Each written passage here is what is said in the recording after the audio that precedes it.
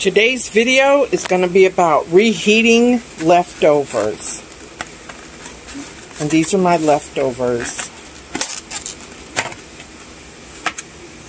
I went to the Magnolia Cajun Comfort Food. This is gumbo. Those are French fries. There's a hush puppy, 2 pieces of shrimp, and a piece of catfish.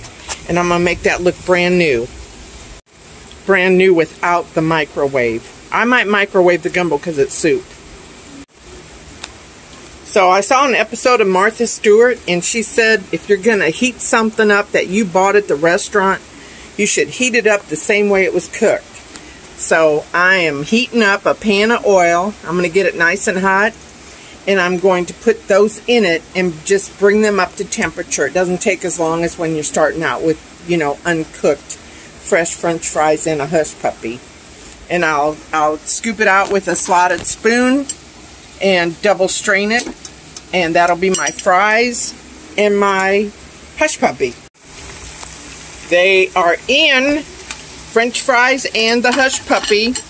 I'm going to use the spoon real quick just to kind of move it around so that they all get cooked a little bit.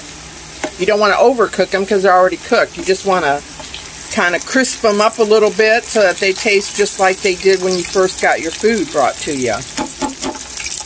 Alright. How beautiful and so crisp. Oh yeah. Oh yeah.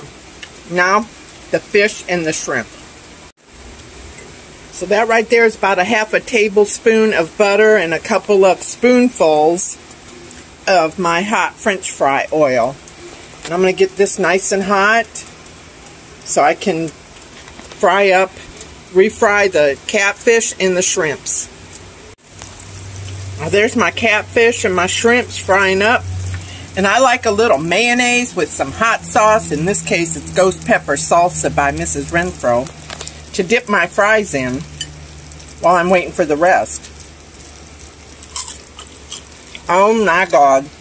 And there's my good hush puppy. But I'll wait. I'm going to flip that another minute or so and I'm eating.